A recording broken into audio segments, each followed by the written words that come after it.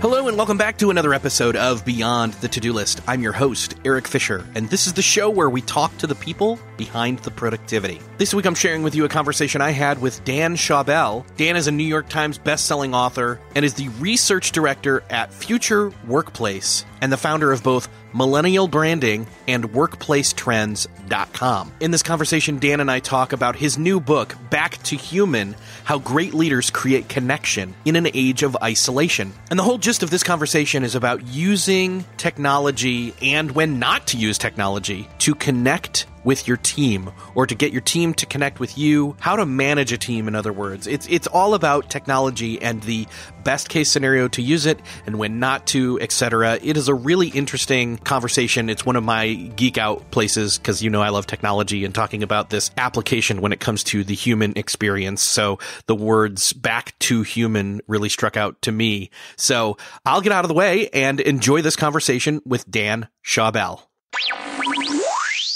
This week, it is my privilege to welcome to the show Dan Schawbel. Dan, welcome to the show. So happy to be here. Thanks for having me on. So I'm all about this topic, by the way, and you do such a great job of tying this topic in to productivity in the book. The book is, of course, called How Great Leaders Create Connection in an Age of Isolation. But more importantly, the actual title, that was just the subtitle. The actual title is Back to Human. I'm curious, where have we stopped being human and why do we need to get back to it? Yeah, I think it's less about going back to just focusing on phone calls and in-person communication and more of a reminder that we're overusing and misusing technology, and it's created the illusion of hyperconnectivity when in reality we've created a lot of acquaintances and weaker relationships. There's a really interesting study that found that if you have an average of 150 Facebook friends, only 3 people would actually call you in an emergency. So that's real friendship, is when people are there for you in the toughest times. And, anytime people go to an event, they think that they're meeting all these new people. They add them on Facebook, but are they really your friend? You might not even see them ever again for the rest of your life.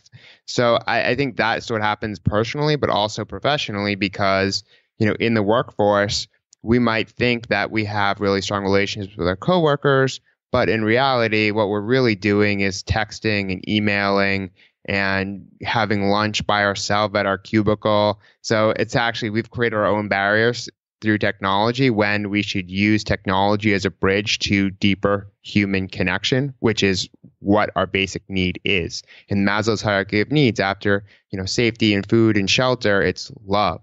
And if you don't have that, you're not going to be self-actualized. You're not going to be able to perform at your very best in the workplace. And that, is not good for your team. It's not good for your company. And I guess you could say the community and world as a whole, right? So you won't maximize your capabilities, and those capabilities create value for others.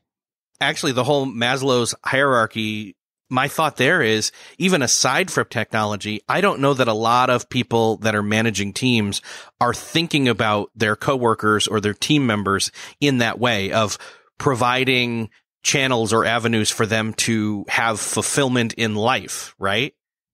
Yeah, it's really sad. Actually, I read one report that said only 20% of leaders actually have offsites and social events for their team. Yet, when I was doing research, I interviewed over 2,000 managers and employees in 10 countries with Virgin Pulse, and we found that, the number one way to create a more human workplace and culture is to have social events. There's a whole comedy sketch I did for the book of a office birthday party from 1980 versus today. In 1980, people were in the moment. They were, there to really celebrate with the birthday boy or girl. But now, today, people are more concerned about the likes and comments they get from the pictures they take at the birthday party rather than actually spending time celebrating in the moment with the birthday boy or girl. So I think that's broken. And this book is a reminder that human connection is really important. And as you get older, naturally, you're going to feel this because after age 25, you start losing a lot of friends. When you're, in your 80s or 90s, hopefully you live that long, it's not like you have 100 friends anymore. So, it's thinking about who you want to be connected to, working with the right people, because really what work's about is the work you're doing and who you're doing it with. It's less about what company you work for because your day to day is orchestrated by, having work that's meaningful and working for somebody that is very empathetic, cares about you, and wants you to succeed. And if you don't have those, you're going to leave. You're just not going to last long at that company. And now we live in a world where people are job searching on their phone. They're spending 4 hours a week doing that on their mobile phone. Like, you can find opportunities quite easily. And so if a company is not creating a really good work culture that is safe, secure, harnesses creativity, promotes innovation, then it's going to be really hard for you to succeed. And it's going to cost the company a lot of money because turnover is high. And the other thing is burnout leads to high turnover too. We found in another study, if you continue to work your employees to death and don't pay them more and, expect them to respond to emails on vacation and after work hours, they're going to end up leaving anyways. Not having your phone is the new vacation. That's what I say. That's in great. Almost every presentation, I stand in front of an audience. I say, how many people have responded to a business email on vacation? And 99.5% of people raise their hand. The only maybe one person out of 1,000 or 4,000 that doesn't raise their hand is answering email. Because they're in the middle of it, right? And email is the biggest culprit at work too. Yeah. Yeah. What we found in the study with Virgin is, people would much rather send an email than have a face-to-face conversation. Yet what we found in the Virgin study is that people would much rather send an email than have a face-to-face conversation. Yet in a study by the Harvard Business Review, they found that one face-to-face conversation is more successful than 34 emails back and forth. So instead of, sending all these emails and potentially being misunderstood and thinking that maybe if you add an emoji to an email, you'll be more understood, even though it makes you seem more incompetent. All you have to do is walk 2 feet and say what you actually mean to your coworker. And in the most basic way, I think technology can be useful. I think it can lead to more human interaction if used properly. For instance, using a Outlook or Google Calendar, maybe some artificial intelligence to eliminate some of the tedious tasks at work of scheduling things.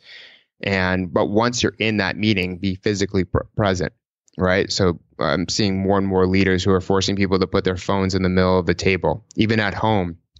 In the dining room table, more and more parents are forcing everyone to put their phones in the middle of the table so they can have real conversations. And it's just so important because, that's where creativity comes from. Happiness and creativity come from other people.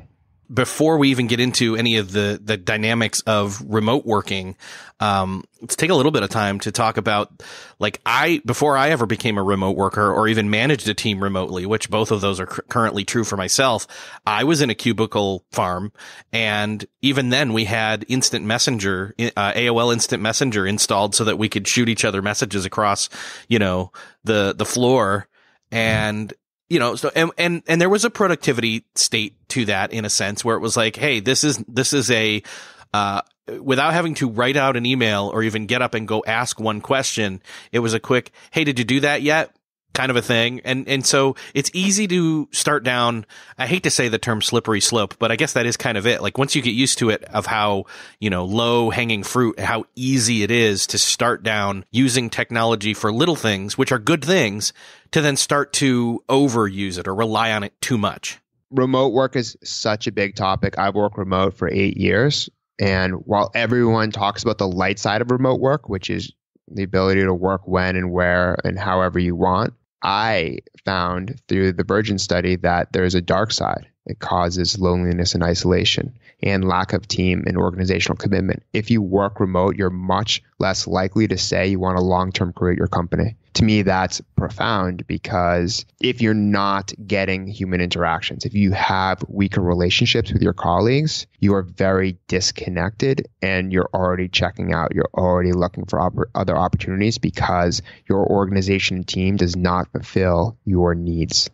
That's very interesting. So you've been doing this for 8 years, working from home. I'm on a little over 4 years now. And I think I realized it right away. I was like, oh my gosh, this is not all it was cracked up to be. Like great, I have freedom. That also means I have freedom to sit down and watch TV now. And there's no one here to hold my hand to a certain extent, Yeah, and it's all about touch points in the workplace. Like that's why you should give more recognition. That's why you should share what you know. Like this we have in the book Back to Human, we have many chapters on this, right? Because each one is a touch point. Sharing an article, picking up the phone and having a meeting, or a one-on-one face-to-face conversation in the workplace, all touch points. Recognizing an employee for a great job they did, touch point. And all of those add up to increasing engagement. And sadly, 85% of the global workforce is either disengaged or actively disengaged in their job. So people are just not very happy in the workplace. And guess what? That affects your personal life. If you have a bad day at work, you're going to be complaining to people in your personal life, and that's going to affect those relationships. That's why I've dedicated so much of my life to helping companies improve their workspaces and making them more healthy and exciting for employees, because if you get work right, it has a huge impact on someone's life. And we spend a third of our lives working. So, if I can take care of a third of your life, that's a pretty big deal. Yeah, it's a huge percentage. And I think they're right there. It goes back to that whole saying of, work-life balance, which creates this kind of false sense that you're either working or you're living, and that what you're doing when you're working isn't living. Exactly. It's all intertwined. I mean, I interviewed last year Richard Branson. I've interviewed him several times, but I asked him about friends at work and work-life, quote unquote, work-life balance. And he said that if you have, a bunch of friends outside of work, you should have an equal amount of friends in the workplace. Right. And because we're working so many hours, we're always kind of working, whether we're, in a physical space or not. And therefore, you got to really like who you're working with, because you're spending so much time with them, and, it's like the old Jim Rohn quote, you're the average of the 5 people you spend the most time with. And that's not just in terms of intelligence. It's in terms of happiness and well-being. And there's a direct link to, human connection and overall happiness. Right. The more time you spend with people, especially people who, care about you and you care about them, the happier you'll be. It's not about money. It's not about fame. It's not about, job title. It's about other people. And I think that technology has created a huge network for me. I think it can be very useful in the workplace in certain situations. But, if you have an office conflict, doing it over text or firing an employee over text is probably not the smartest thing to do, because it requires a lot more emotion, and expressing intense emotion over text is just faulty. It just doesn't work really well, and it could ruin future opportunities and relationships. So, for those situations, you want to meet with people in person and really go over things and take time with them, because they're hard conversations, and people want to avoid difficult conversations, especially people in my generation. You don't learn how to handle conflicts in college. College, teaches you history and writing, which is important, and various other topics. But you don't learn life skills. You have to figure that out over time, sadly. And those skills become increasingly important as you become a leader within an organization, because it's less about you doing the physical work and more about you're influencing other people to get that work done, so that you can manage them and lead them to something great, right? Like the old management style was command and control, which is all about, following policies and procedures. The new management style is about encouraging the best in others and creating a collaborative atmosphere where everyone feels included. People want to feel like they belong to something that's bigger than them. They want to make an impact on the team, the leader, the CEO, the partners, the world at large, communities. Like that's what people are looking for, because that gives them meaning and it gives them excitement, and through that positive energy, their entire life becomes better. You were talking a second ago about the old management style, and to me that comes across almost like the military, except the military has something good going for it, where you're actually in the trenches with somebody and you learn to rely on them. Whereas like the old management style, it was just basically, here are your marching orders, now go do it. And I'm glad we're starting to see that become the old way of doing things. I think part of the reason why it's happening is because organizations are becoming flatter. And that's due to technology. That's a positive of technology, right? It's flattened out. Like you can have a podcast, I can have a podcast, we can both have Facebook pages. Technology allows us to connect across the organization, regardless of department or, seniority. And so there's a lot of value there, right? That's really exciting. And, it gives young people an edge like they never had before. But at the same time, if it's overused, you could annoy people, or you just won't establish the type of relationships that are going to really impact your long-term success and happiness. And so, I think we can use technology in a way where finding out information, but if we hoard that information and are selfish with it, we lose power and influence. And if we share it and help our team get better together, then we become the leader that organizations need today and the future. And I think that, all these new studies that, I have coming out, not just the version 1, but, I just had one come out with Oracle where we found that artificial intelligence is going to increase business process. It's going to eliminate a lot of the work that we don't want to be doing to free us up and give us time to focus on relationships and our emotional intelligence. And so, yes, I think technology will eliminate a lot of jobs, but I think that if you go back to human, if you focus more on establishing human relationships, that's the best job security you'll ever have, right? Because as you get older, it's not like your network becomes less important. It becomes the only way of getting a job. If you want to be the CEO of a Fortune 500 company, it's like 100% through relationships. There's no handouts at that level, right? It's all like relationships with maybe staffing firms or former CEOs. You're not going to get that job by searching on monster.com. Exactly. And though technology can be helpful for things like monster.com and again, for disseminating and collecting information, we want to use tech for the positives, but be self-aware and use less of it when it starts to undermine the most important thing, which are those relationships. In terms of relationships, and see, this is where, and so if we go back to it, you had said the thing about the, you can remind me of the stats again, but basically sending 34 emails back and forth is a useless use of the technology, though it allows us to do that. It's much better to have the face to face. But again, if you're remote working, then you've got to rely on doing kind of like a video call or even a voice call. Like even a voice call is better than doing emails at that point. I've found personally for sure. I agree. And actually, we did a study of 25,000 employees in many countries, and we found that technology is making us more human in a sense where, it's forcing out our basic human instinct. That's why you see, meditation retreats and, these big festivals happening is because we've been using technology so much that like psychologically we have to get away from it somehow. And and that's why I think, the experience economy is upon us too. It's something that I talk about in the book. And so I think what's happening is the more we're using technology, the more it's forcing us to pick up the phone, the more it's making us more aware of how we're coming off because we still have this need to connect. And when that's not served, it's just psychologically happening without us even thinking about it.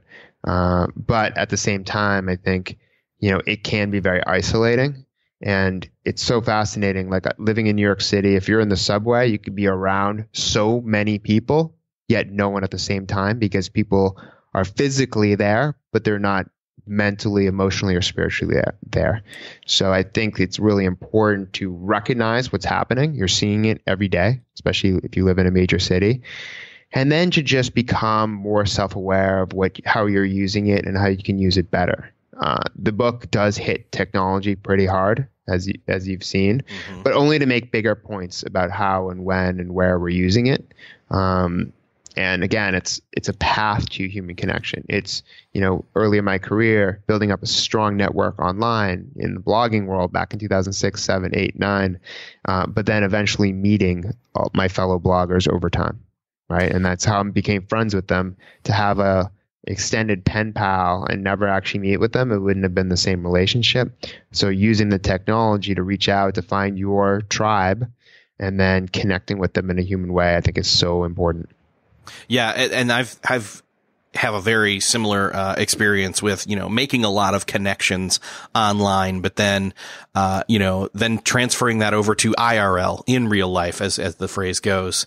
And in a weird way, then taking that in real life connection at, say, a conference or something like that, that you finally face to face meet with the people that you've been interacting with through technology mainly, and then you've got a face and you've got a name and even a handshake and a hug and all of that, and then you take that back out to your back to your day to day, and that's why, again, honestly, even for remote workers, whether you're managing a team or you're part of a remote team, that having the cost ponied up and say, look, it's important for us to meet face to face every so often so that we can make that deeper connection, because then it reminds us that we do in fact have that relationship. Yeah, even if it costs the company money to fly 20 employees to a specific location at least one time a year, it makes such a difference. Such a difference. Yeah. Video conferencing, I think, is good, but nothing will ever replace face to face. No virtual reality, no augmented reality. You're still going to need FaceTime. And, even for your career, if you're not seen and heard, you're probably not going to have positive career prospects, right? Because there's been a lot of research on, people who get more FaceTime are more elevated in their careers. Mm-hmm. Yeah. Because there's one thing to deliver on projects, but another thing to be seen delivering on that project. It carries more weight. True. Yeah. So I know there's a lot of people who listen to the show who are either a remote worker where they work for themselves or they work as part of a bigger team. I know there's people out there also like me who are not just part of a bigger remote team, but also manage a remote team. And I'd love to get some of your insight in terms of how can we be better at being remote workers and managing remote workers, for that matter, and combat that loneliness, but also, again, make some of these connections that need to be made? Great question. I focus on work-life integration in the book, because what I've done as someone who's worked remote is I've come up with the, 3 personal and professional things I want to do every day. And then I look at my calendar and I just plot them in the calendar. So many people of us use the calendar just for meetings, yet I use it for personal and professional. And I'm committed to doing certain activities on a daily, weekly, monthly, annual basis. So when I set annual goals, I backtrack and I say, okay, what do I need to do this quarter? What do I need to do this month, week, day? And then I just plot it in the calendar. I'm like, okay, I want to go to this event. I want to have lunch with this friend, and I just keep blocking it out on the calendar. And because people, live and die by their calendar, because if it doesn't exist on the calendar, it doesn't exist, you should use that psychology to your advantage and actually create a calendar that speaks to your entire life, not just work. And just set a goal to make sure you're meeting people. You're at events, you're having lunch, and play to your strengths. I'm an introvert. It's very hard for me to go to an event with hundreds of people, but it's much easier for me to host dinners of 12. So know who you are and play to that, because you assume that more people who work remote are introverts than extroverts, because extroverts, you need that attention. I have friends who are extroverts. There's no way they could work from home. So I think it's really important to know who you are, know what your needs are and how you best operate, and then lean into who you are. So by leaning into who you are, if you're an introvert, that means, smaller one-on-one meetings and dinners rather than massive events, right? And it's not about getting to know thousands of people. It's about finding the right people and investing in them. I am also an introvert as well. So, and even then I have a group of people, a handful of also remote worker people here in my small town that I'm like, hey, let's go be around people, but really we'll hang out together and we'll say we've got one specific thing that we want to both check off our to-do lists while we're there. And it's almost like an extra accountability as well. That's smart. My friend in Boston actually does that. And he told me the idea. He's like, I have, 4 other friends who are like me and we're all working remote. So what we did is we committed to a co-working space, so we get to see each other once or twice a week. And I thought that was really smart. I haven't heard that too often, but it just makes a lot of sense, because I think for introverts, you want to be alone, but you also want to be around other people. And I read some study this week, actually, that I thought was really interesting. It's like, what makes for a productive, creative worker. And they said that it's a mix of being by yourself, but then being around other people. You need both. Yeah, exactly. To think independently and then as a group. Yep. Yeah. And again, as introverts, we recharge by being by ourselves, but of course then we're by ourselves and we can start to get lonely. So it's like, oh, I gotta jump back and forth between the hot and cold pool in a weird way. And you know what? Everyone can deal with this. Yep. Everyone is feeling this right now in America. There was a Cigna study that found almost half of the population is lonely. In the UK, 9 million people are lonely. 200,000 older adults haven't spoken to a close friend or relative in the past month. Loneliness has cost the UK economy £2.5 billion per year. There's a minister of loneliness to handle the problem in the UK. Japan, over 40,000 people die a year from loneliness. They're going to be losing 42 million people from their population by 2060 partially because of their overuse of technology and their virtual reality girlfriends are not getting human contact and not reproducing, and they have such an older population. So they have more people dying than being born in Japan, which is really scary. So my books sell very well in Japan, so hopefully I can make an impact with this book, especially because my first book was so focused on technology. Me 2.0 is at the beginning of the Web 2.0 movement. So the pendulum has swung the other way now. We've gone too far. But Japan, and then you have France, they have the right to disconnect there. So you get fined if you email an employee after work hours. So yeah, countries, governments, organizations are pushing back against this. Daimler in Germany, they have a mail on holiday program where if you email a coworker when they're on vacation, the email is automatically deleted, which creates the behavior that you give people space. I was starting to read some of that about some of those different, those new laws, and I'm just fascinated with the fact that we've gotten to that place. But in China, I just read about they have a zombie lane, so it's like an additional sidewalk for people who are just looking down at their phones while walking. Oh gosh, wow.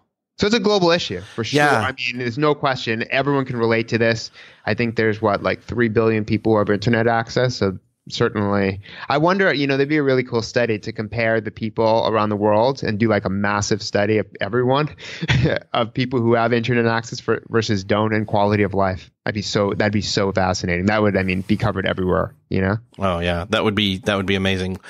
So one other thing I want to ask is, again, we're trying to really lean into the positives of the technology and use it for creating connection. And so for me personally, I'm curious, what are some of the ways that somebody like me who does lead a remote team, what are some of the best ways I can use technology and be aware of my team's well-being and not maybe overstep with them? Well, for personal use, I think rescuetime.com is valuable because it shows you how much time you're using on the social networks, on web apps, on all that. I think for communicating with your team, it's about having a weekly team meeting. We do ours every Monday at noon, where it's consistent. Everything consistent is, what builds anything in life. Builds a following, builds connection and team, everything. So you got to be consistent. So every Monday at noon we do that, and everyone's there, and I think just random phone calls. I think that anytime when I have a lot on my mind, I don't want to put it in an email. I just want to call someone. So I think how you're using it is really important, right? So depending on if there's a conflict you have with a teammate, then you would want to pick up a phone or meet in person. If it's a quick reminder to join a conference call, I think you can do that via text. So it's, use cases. It's, you're in this situation. This is when, and this is what I talk about in the book. It's like, you're in this situation. Here's how you should use technology or when to avoid it. And I think that's important. And then you just create habits. The more you use technology to organize meetings, that's a habit you're creating, right? For me, I use Zoom.us or WebEx, and So that technology is good because it's facilitating human interaction. It's facilitating webinars where I'm speaking and using my voice. It's facilitating conference calls when I'm interacting with my team. So it's being thoughtful around that and being aware of how you're using it and to be smarter about it. And that's one of the things we definitely have to keep in mind is the more of yourself, whether that's visually, especially auditory, as you're using different communication tools, that's also another way of being more human because it creates a deeper connection. And again, nothing substitutes face to face, but if you can still be face to face through digital or even voice to voice, then it starts to slide down into text only and it's not that it's not useful. It just starts to be less of a connection builder. Exactly. So yeah, it's like I interviewed 100 young leaders for the book from the top companies in the world, and they all said that technology is a double-edged sword. It's how you're using it, right? It can be good or bad. Yeah. Well, and I think what this book is showing is everyone talks about how great it is, but I'm saying, hey, we have to be careful about how we're using it and not to overuse it because it can isolate us, which leads to loneliness, which leads to unhappiness. I think that's the great thing about the book is you're not just saying, look, all technology is bad, or here's how to use technology to be super productive. You're saying it is the double-edged sword. So here's the way you got to look at both sides of that coin and then come out ahead in terms of your team and in terms of your own well-being when you're being, when you're being more human in this current age of isolation. So I'm really looking forward to talking about this more with a lot more people. And I know that, the book's coming out. Go grab a copy. And where would you best like to direct them to? Yep. So you can buy a copy on Amazon or Barnes & Nobles or your local bookstore. And you can go to danschawbel.com, danschawbel.com for the research, the book, the articles, everything I produce, which is thousands of pieces of content over 12 years. And then you can listen to my podcast, which is 5 Questions with Dan Schawbel, where I interview some of the world's most successful people in under 10 minutes by asking them 5 questions, like Richard Branson and Condoleezza Rice and many, many others. Oh, and let's make sure to mention the work connectivity assessment as well. Yes, and you can also, if you want to take a free self-assessment to help you figure out how connected or disconnected you are from your teammates, you can go to workconnectivityindex.com now. Perfect. Yeah. So I will link up all of what we just talked about in the show notes, and you will be able to find them in the show notes for this episode. Dan, it's been awesome talking with you. I really know this book's going to do a lot of good. I'm glad to be able to talk to you about it. You got it, my friend. Thank you so much. I appreciate it. I hope you enjoyed this conversation with Dan Schawbel. If it piqued your interest in terms of getting work done and specifically the role that technology has taken on and inserted itself into our lives, for better or for worse, I'd love for you to further study that in his book, Back to Human, How Great Leaders Create Connection in an Age of Isolation. You can support this show by going to the links in the show notes for the book to purchase it. There you'll also find the links to Dan's site as well as the Work Connectivity Index test if you're further interested in testing to see where you are at on that scale. Thanks again to Dan for talking with me, and thanks again for listening. If you enjoyed this episode, I would love for you to do me a favor and share this episode with someone you know needs to hear it. You can do that at the show notes, again, beyondthetodolist.com/249. And while you're there, hit the share button for whatever the best way is to reach that person you know needs to hear this episode. And with that, I will see you next episode.